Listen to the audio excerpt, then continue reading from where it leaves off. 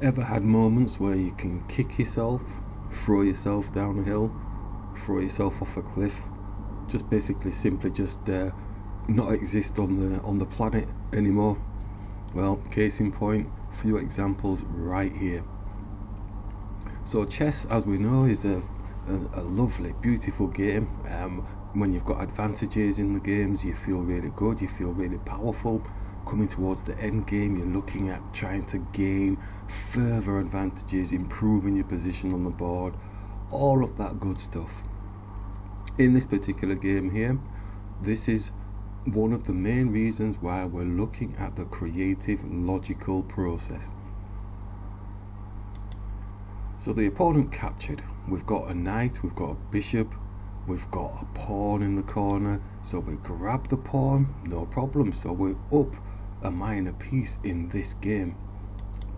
King moves out of the way, we now angle to try and get their bishop off the board, position our knight nicely, so doubling up on the pawn, grab the pawn, no issues here, we're in an advantageous situation.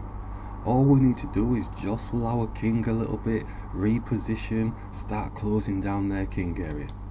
What do? We bring the knight up. As soon as I placed the knight there, I realized the dilemma. Bishop can take, now it's a draw. So I was kicking myself, so I continued playing the game, and I continued and continued. I knew it was a draw, but just in case the opponent maybe brought the king to the far side, which they were never going to do. So we brought our king across.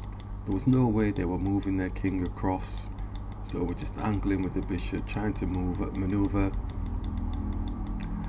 So at the end of the day, we just went for the draw that it was. So it's unfortunate that in a circumstance like that, where you've got the advantage and it just slips away from you, and you actually see it as you've placed the piece down. So annoying. This is why we're trying to practice this creative logical process, logicalizing the creativity of the situation.